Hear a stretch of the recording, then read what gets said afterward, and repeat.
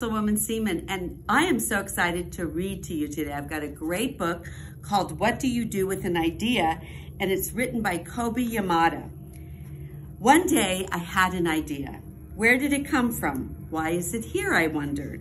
What do you do with an idea? At first I didn't think much of it. It seemed kind of strange and fragile.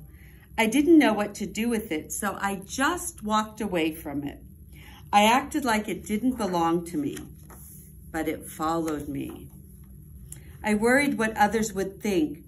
What would people say about my idea? I kept it to myself. I hid it away and didn't talk about it. I tried to act like everything was the same as it was before my idea showed up. But there was something magical about my idea, I had to admit. I felt better and happier when it was around. It wanted food, it wanted to play. Actually, it wanted a lot of attention. It grew bigger and we became friends. I showed it to other people, even though I was afraid of what they would say. I was afraid that if people saw it, they would laugh at it. I was afraid they would think it was silly. And many of them did. They said it was no good. They said it was too weird. They said it was a waste of time and that it would never become anything. And at first I believed them. I actually thought about giving up on my idea. I almost listened to them. But then I realized, what did they really know? This is my idea, I thought. No one knows it like I do, and it's okay if it's different and weird and maybe a little crazy. I decided to protect it, to care for it. I fed it good food, I worked with it, I played with it, but most of all, I gave it my attention. My idea grew, and so did my love for it. I built it a new house, one with an open roof where it could look up at the stars, a place where it could be safe to dream.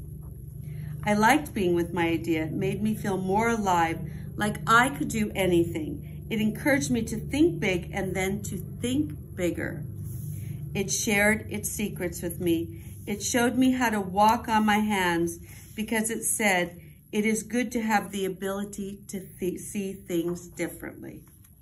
I couldn't imagine my life without it. Then one day, something amazing happened.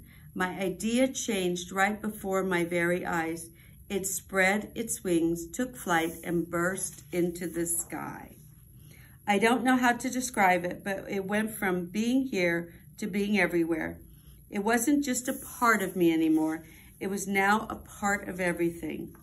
And then I realized, what do you do with an idea? You change the world.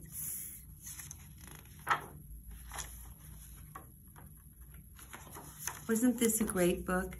I have to tell you that everything I've done in my life starts with an idea. And like the book says, people may think it's crazy.